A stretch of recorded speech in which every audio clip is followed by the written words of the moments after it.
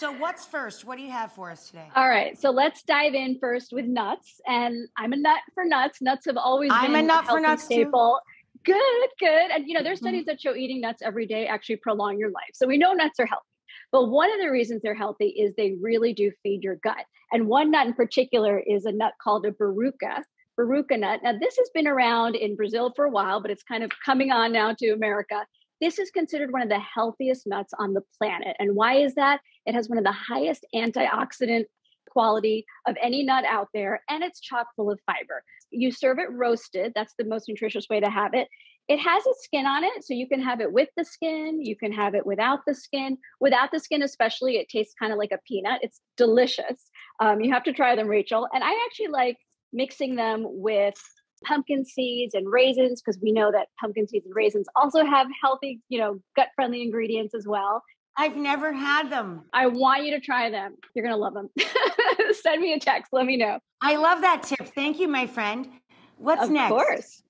Okay. So fiber. Fiber is considered a prebiotic, meaning it feeds your good bacteria. That's the definition of a prebiotic. As a gastroenterologist, I probably recommend fiber to like 75% of the people that walk into my office, because fiber is the number one gut health ingredient. It's good for so many different gut conditions or just overall gut health. But when we think about fiber powders, it kind of reminds you of your grandmother. It's not a very sexy thought. However, there's a new fiber powder called Bellway, which is an all natural fiber. It's got a great flavor.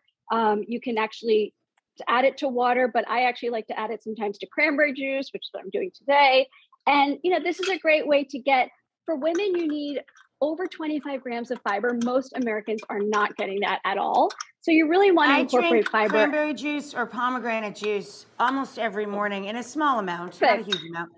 But I eat tons of dark leafy greens. I just prepared a soup with both beans and kale. So if you eat, when do you know if you need to supplement what you're feeding yourself?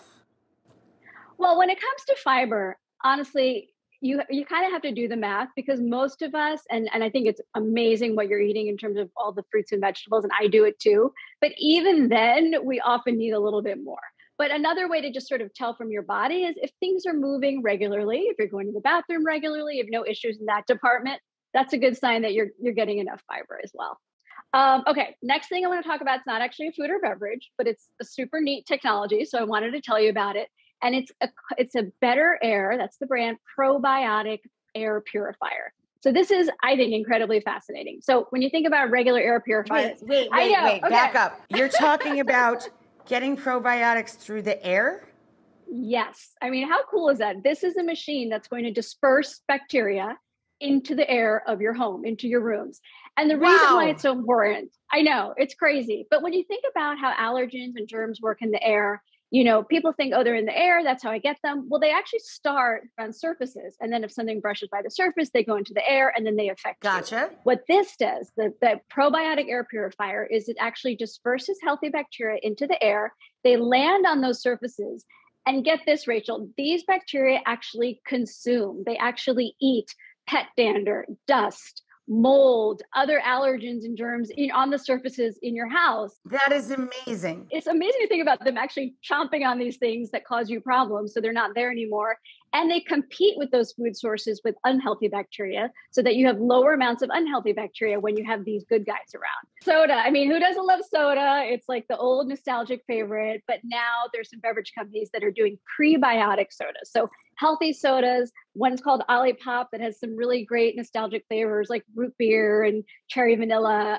But they also have other gut healthy ingredients, things like cinnamon and ginger. They have prebiotics from resistant starch materials, things like cassava root or kudzu root. There's another one here from Mayowell. They use agave nectar as their prebiotic. So I just love this idea of a healthy soda, because as much as, we know sodas in general have been unhealthy, who doesn't love, even just the sound of popping it open, pouring it into the glass,